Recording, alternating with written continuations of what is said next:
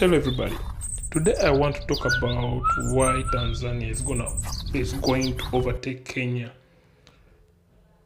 You know, there are many ways and many reasons. For example, let's start with the SGR train transportation. Tanzania is advancing in a better form, like bridge construction. Look at the SGR train. Tanzania has already signed a treaty with Burundi, DR Congo, and Rwanda.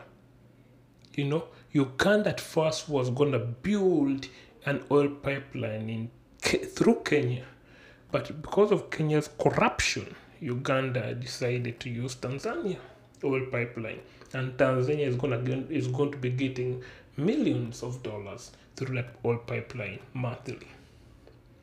Secondly, look at tourism. Tanzania is doing good in tourism. Look at sports. I don't even know a single Kenyan football team. In Tanzania right now, I know like Azam, Yanga, Simba. You know, Tanzania is overtaking Kenya. Look at the oil deal with Uganda right now. Uganda is optioning to use Tanzania, which is the longer route over Kenya, because of Kenya's corruption and ruto. You know? So Kenya is collapsing in the eyes of people. Kenyans have resorted to importing tomatoes. So right now, Tanzania, I'm willing to overtake Kenya. Thank you very much. Leave a comment. What do you think about Tanzania overtaking Kenya?